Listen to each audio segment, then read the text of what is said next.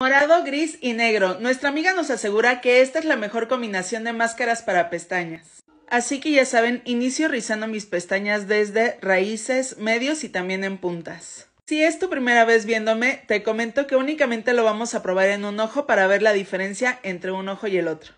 Y sobre todo que también sepas que yo soy la sin pestañas 3000, así que sin más, vámonos con primer capita, con este que es de tapa morada, que es el Maxi Volumen. Así van luciendo ya con primer capita. Vamos a parar la varita para llegar hasta las más pequeñitas y por supuesto también lo voy a estar llevando en pestañas inferiores. Y así van luciendo con primer capa. Vamos a dar la segunda capa con Profesional Silicón. Y de igual manera paro mi varita para llegar hasta las más pequeñitas y maquillo también pestañas inferiores. Así se van viendo con segunda capa. La verdad es que a mí me gusta nada más aplicar 2 capas, pero pues bueno, aquí dice que apliquemos una tercer capita con esta que es la Profesional. Así que vamos con tercer capita.